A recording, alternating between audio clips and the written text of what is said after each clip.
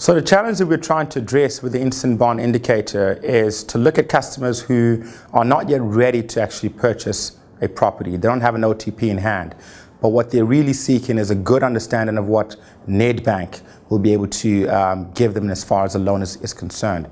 So the instant bond indicator is designed to create an environment where they can have a real-time scoring on their credit as well as their affordability, and then begin to make a meaningful search when they look for their homes.